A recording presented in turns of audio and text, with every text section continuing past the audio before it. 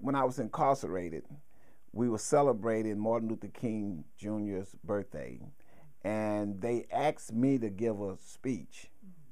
And I think that I probably would rank that one as probably one that I felt was one of my best. And I think that because I connected with Martin Luther King and I understood more of what it means to not have some of the privileges that we take for granted, you know, and so that was a connection there, and I think that speech and really went well, yeah.